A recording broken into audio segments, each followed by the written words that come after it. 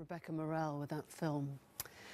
Now, the question of whether it's ever safe to film a sex act on your phone may have to wait for another day. Tonight, we deal with a rather more pressing issue of what exactly happened to privately stored data of several Hollywood A-listers. Naked pictures of the actress Jennifer Lawrence, Kim Kardashian, Rihanna, to name but three, were circulated online. Pictures widely believed to have been hacked from their iCloud accounts. The Lawrence campus described it as a flagrant violation of privacy. So how much do we really know about the cloud and how it works? Technology writer and broadcaster Kate Bevan is here, and the cloud sort of descended, if you like, upon us. Everyone signed up to it without quite getting what it does, Kate. I don't think a lot of people do, actually. What it does is it's data centres that store your data so you can access it when you're on the move.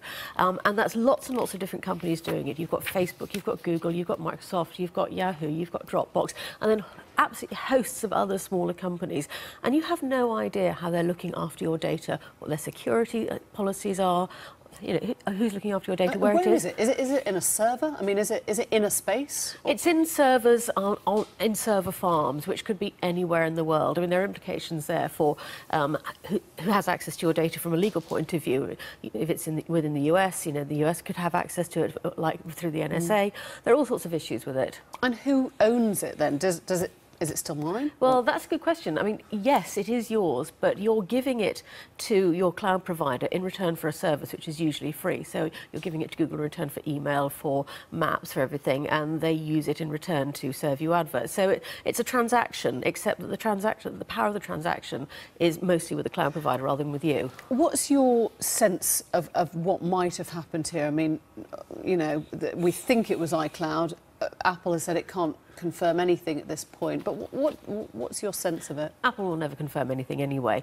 My sense is that it's probably compromised passwords rather than an actual hack, a hack whereby somebody goes in and tries to break into a database and steal things like passwords, which is what's happened to Sony, which is what's happened to Adobe. So what's the difference between an actual hack and a compromised password? An actual hack is where attackers will go and try and break into servers, which is, as I say, what happened with Adobe and Sony, and it's happened with lots of other big companies. Basically, there are two types of companies.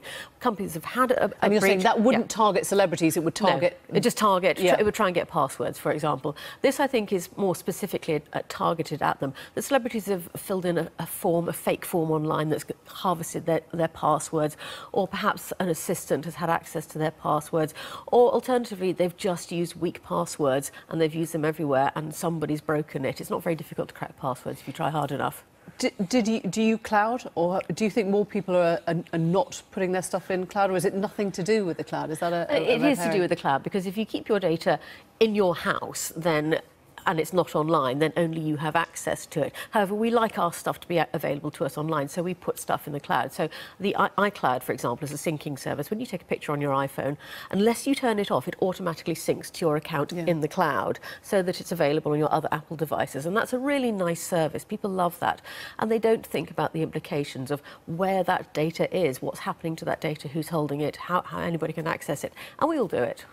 Do you think that the companies have any responsibility to protect? Of course they do, and they're going to have more responsibility. There's a big change coming to how the EU regulates data protection in the next couple of years, and one of the things that's going to come in, if a company is found to be at fault for a breach, then they're going to be liable for fines of up to 5 times their global turnover. So that's really going to focus some minds.